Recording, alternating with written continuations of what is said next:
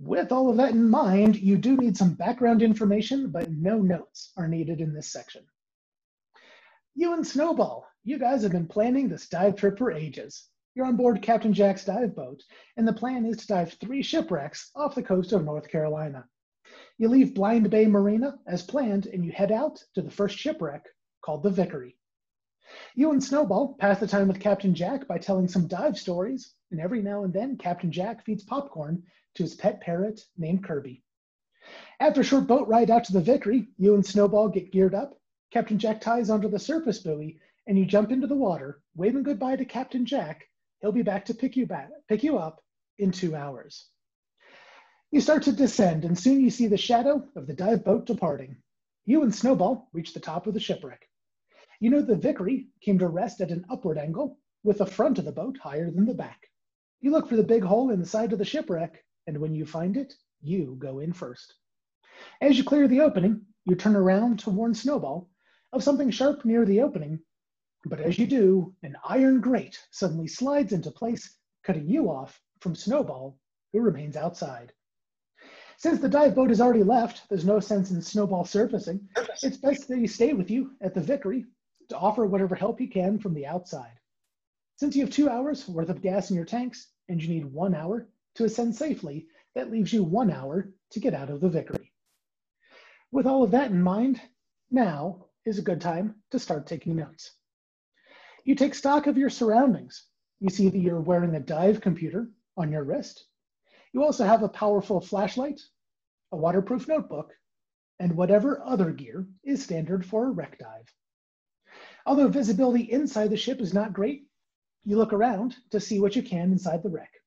Your flashlight illuminates things wherever you shine it.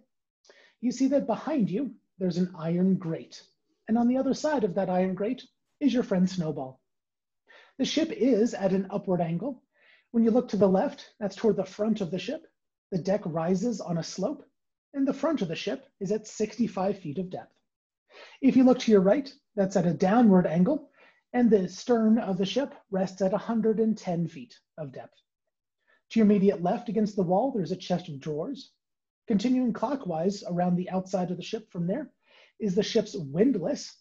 That's a spool for raising and lowering chains, such as the anchor. Continuing clockwise, you see a bunch of holes in the hull on the opposite side of the ship from where you are. Next to that are bar shelves and a cabinet. At the deepest part of the ship is the propeller, and to your immediate right, there's a pile of bungee cords and fist-sized cannonballs. In the center of the ship, you see the ship's wheel, as well as what remains of the ship's 3 masts. What would you like to look at or do first? All right, can we take a look at the propeller?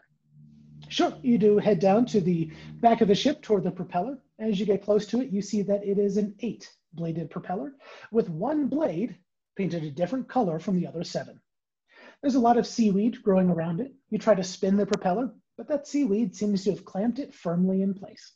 You don't want to upset the seaweed, so you leave that alone, but you do see on the deck, near the propeller, there's a sign that reads, "For Morse code only." Okay, well. Do we know Morse code? You do not. You will not need any outside knowledge in the game. All right, well, I don't see anything that we can do with this right now. So can we check out the bar shelves? Sure. It's unusual for there to be such an extensive bar on a cargo ship, but maybe drinking was the only way to pass long days at sea back then. As you look at those bar shelves, you see there's a bunch of glass bottles still on the shelves. They are in a wide variety of colors, as many colors as you can imagine. All of the bottles are either small, medium, or large. So do I have different sizes in the same color, or are there? You have bottles of every possible color, and each of those bottles is represented in 3 different sizes. So you have a fuchsia bottle in small and medium and large. You have a periwinkle bottle in small and medium and large, and so on for every possible color. All right. Are there anything inside? Is there anything inside the bottles? Yeah, you stick your head inside the bar shelves, look around a little bit more closely, and you see that all of the caps, corks, and labels have been lost to the ages. These bottles are filled only with seawater.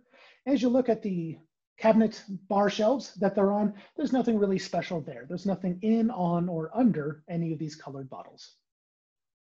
All right, well, since they're in the same vicinity, can we check out those masts? Sure, as you take a look at the masts, you're reminded that the Vickery was a 3-masted ship, and as such, you see the remnants of those 3 masts. The bottom of each mast is still intact and attached to the bottom of the ship. A few feet up, each mast stump is broken off. You see that the mast stump closest to the bow, you see that it's green and of medium height. The middle mast is red and the shortest. The mast stump closest to the stern, or the back of the ship, is blue and the tallest of the 3. On the top surface of each mast stump, there's a round indentation that seems to have been carved there. What size is that indentation in relation to the size of the bottles? Yeah, you see that the outer circumference of the bottles, very, very similar to the inner circumference of these. So it looks like it would hold a bottle quite nicely. So, what you thinking? I think that we put the bottles in those divots. A green medium bottle, a small red bottle, and a large blue bottle. Sure, it sounds like you want to grab a green bottle off of the bar shelves, and you're going to place it here in the position, something like this. Wow, that's a terrible bottle. You get the idea. You're going to put a green bottle on the green mast. You're also, sounds like you're going to put a small red bottle on the small red mast, something like this. Is that what you're asking for?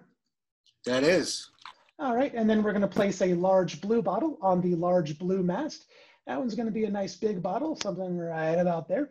And as you do that, you actually cause 2 things to happen. Nicely done. Well, the first thing you notice is by picking up the 3 correct bottles off of the bar shelves, you pick up the 3 correct bottles, nicely done. And in doing so, you notice that the bar shelves and all of the remaining bottles slowly retract back into the wall behind them, and a panel slides into place, forming a wall where the bar shelves used to be. On that wall, there's a painting. The painting's of a ship. The ship has a figurehead. Now, commonly, the figurehead on a ship is going to be a mermaid, but in this case, it's a cute little dog. In the dog's mouth, there's a keychain, and off of that hangs a single, old-fashioned blacksmith's key. Now, what I said is that 2 things happened. First, all of this business about the panel, the painting, the dog, and the key, that's what happened whenever you picked up the correct bottles off of the bar shelves. But by placing the correct bottles on the masts, you hear a slight grinding noise, and you can tell that the propeller has started to turn. As you head back to look at it, you see that the seaweed that had been clamping the propeller in place now forms patterns on